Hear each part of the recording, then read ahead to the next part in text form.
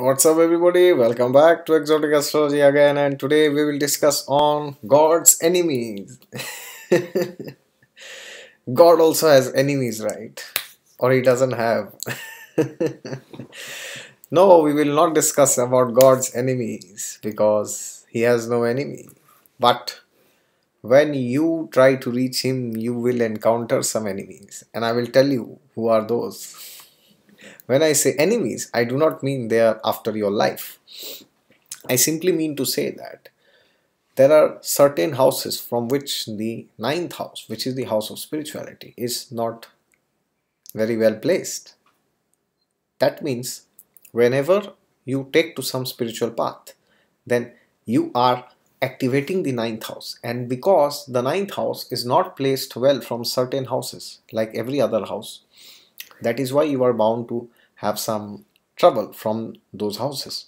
When I say those houses, I simply mean that people who represent those houses. Welcome again to Exotic Astrology. If you have not subscribed to my channel, then please subscribe to it.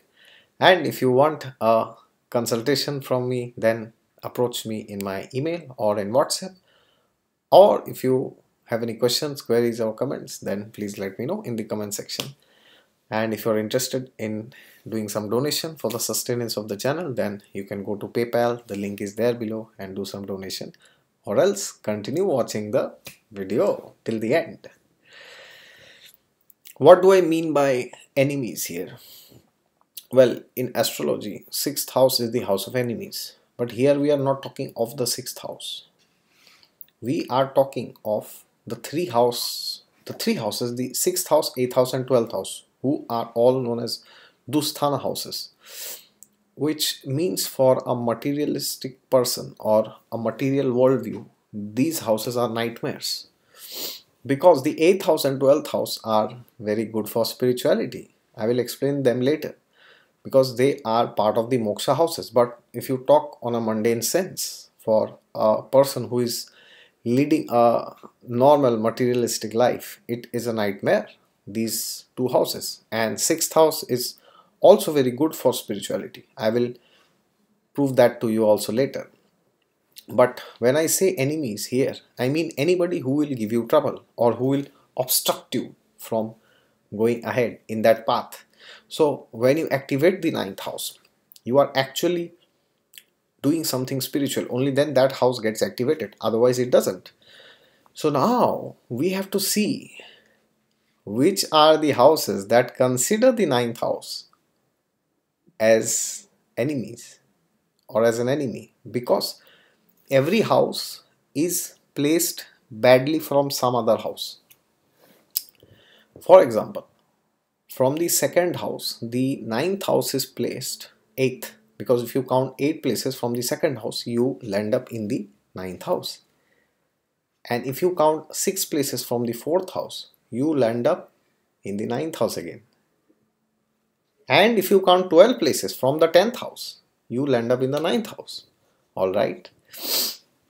Which means these three houses have a perception about the ninth house that it is not a very good house because it is not well placed from there. Which means that whenever you activate the ninth house, you will face obstruction, trouble, and opposition from people referred by these houses. Which are the houses? Second house, 4th house, and the 10th house. 10th house also. Alright.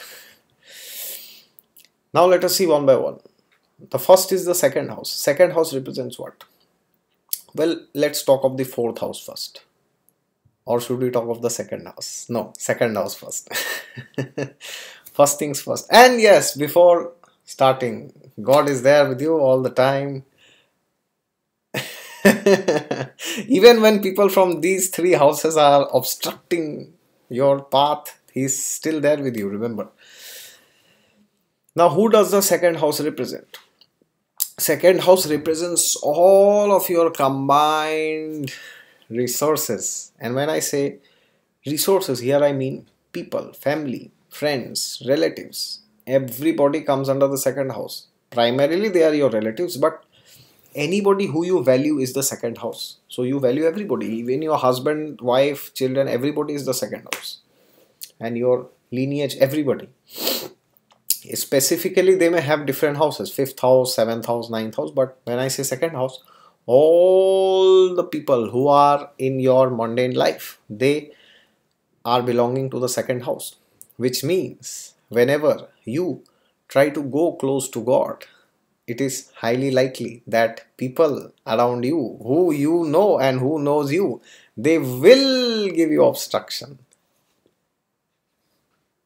You don't believe it? Try it. I have found it, my God, so many times, time and again, especially people in my family and relatives, especially. Because in the year 2010, when I left eating meat, because I came to know that the Srimad Bhagavatam and scriptures, they recommend that human life is not to indulge in sinful activities like eating meat, because you are taking the life of a Jivatma. And Bhagavatam says, if you do not have right to give life, you do not have right to take life. Now somebody will say about plants, that is a debate for some other day, not today. I'm not in a mood to debate on veg versus non-veg today, at least. I will do the debate some other times. And anyways, actually there's nothing to debate.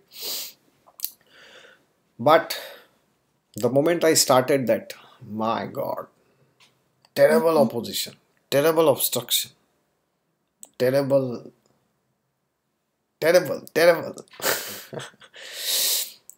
See, your parents and your friends may appreciate you being religious, going to the temple, doing some puja, doing some reading, doing this. But the moment you become serious, they will start facing the pinch. They will start to feel the pinch. Unless your mother, father is, or your relatives, or your family, your friends, they are very much spiritually elevated. They themselves are in the ninth house. If they are not, they will give you obstruction. They will tell you, do not do this, stop it. They will not like it. Because what happens is, the ninth house is eighth from the second house. Eighth house is the house of death. So what happens is, they feel as if you have died for them. Or they feel as if they have died for you. Because they feel as if they don't exist in your life anymore. Because the ninth house is so powerful that when you elevate yourself spiritually, your dependencies on the second house, which is what? Food, family, wealth, money, relatives, friends, they will start to reduce. And this will be noticed by them. And the moment they notice this, they will feel threatened, which means you are advancing. Which means you are progressing ahead, because without that, this will not happen. That means when you go ahead in your spiritual journey, if your second house people, which means the people with whom you stay, whom you associate, if they are not very strong spiritually, which is very likely because most of the people are not, then they will give you obstruction. They will try to pull you down. They will try to discourage you. They will try to hinder your progress. They may do things which you do not like. But do not give in to them. Do not let them be convinced that they have won the battle. Never ever ever do it. Be fixed. Continue doing what you are doing. And once later, they will respect you. Alright. This will need some time. Even Mahatma Gandhi said, first they will ridicule you, then they will ignore you, and then they follow you. This is not exactly what he said, but that's what he meant. First step is, the moment you take some strong decision, for example, like I took not to eat meat. That was a very strong decision for me and for other people. It's been 7 years. So they felt that it is very strong decision. How can you take it? You cannot do this. Well, I have done it. That means that we have to be careful. Otherwise, if we start hearing what they have to say, then we may leave what we just started. Yes. And then we will not be in the ninth house anymore, which means We are away from Bhagya because ninth house is the house of Bhagya. And what is the ultimate definition of Bhagya? Ultimate definition of Bhagya is one who is connected to God because he will be protected at all times. Now let's see which is the other house which is badly seeing the ninth house. It is the fourth house. Yes, fourth house is the house of home. When I say house, the house of home here, I do not mean your mother or your family because they already come in the second house. Okay. But when I say fourth house, I mean your luxury and your desire to just sit and relax and do nothing. That is the biggest obstacle. Because see, this is how it fits.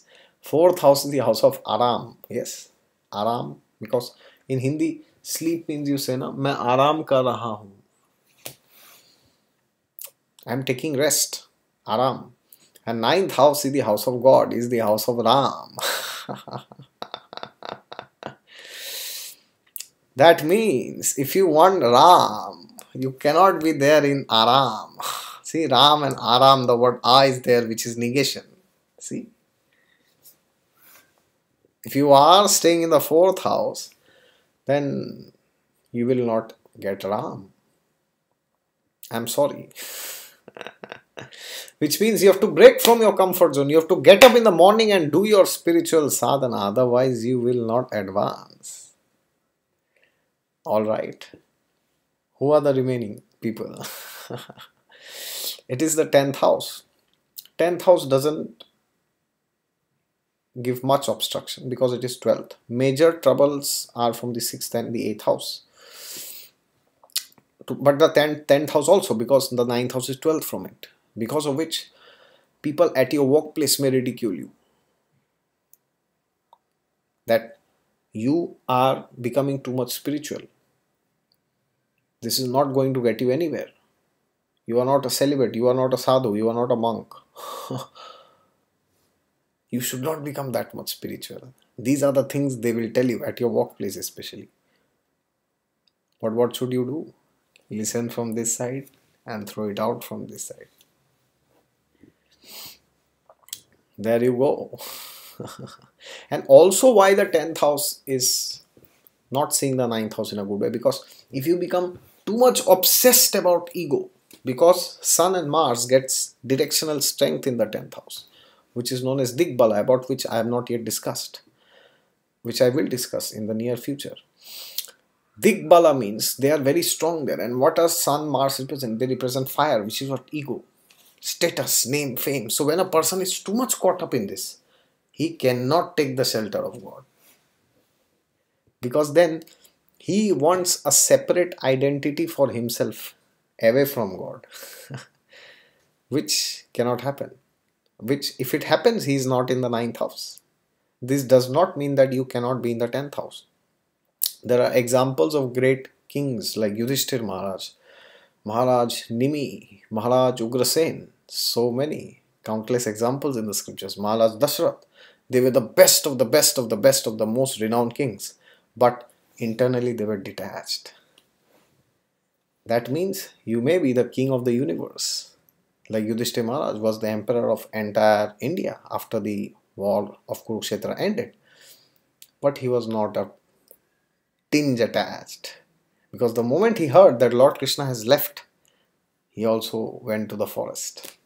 Not forest, he went to the Himalayas, which means he took sannyas, which is like going to the forest. There you go. 10th house, 4th house, and 2nd house. And next time when any of these people tell you something, why are you doing this?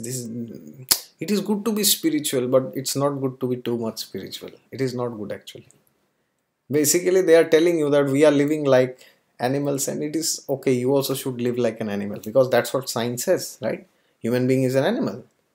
And even that's the same thing which Bhagavatam says. If a person does not have God consciousness, he is not inquisitive about God, then he is a two-legged animal. So that's what is the meaning when these people tell you, your family, your friends, or anybody, I'm not telling that you disrespect them, but when they are trying to pull you down, when they are discouraging you, for example, there's a one of my friend, she was born in Assam, and she is planning to give up meat now, give up eating meat for the whole life, not a trial, that's it, end. But then now her family is posing too much obstruction, too much, too much, too much. And now every day the mother is ensuring that she eats meat. She'll force her to eat meat. But then this girl, she's also fighting with her determination. Of course, I have told her that you continue eating now. Do not make a scene, don't make a show out of there. Till the time you are there in your home, if you cannot resist it completely, be as they want you to be. But anyways, after 1 year, she's not going to stay there, so she will be relieved. Relieved does not mean that she will be happy when she leaves her home, but at least she will have a better prospect of practicing her spiritual life. Okay, that is it from my side. If you have any questions, queries, comments, let me know. Or if you know anybody who has struggled to go ahead in spiritual life from his family, friends, colleagues, then let me know in the comment section. Or else, until next time, bye bye. See you.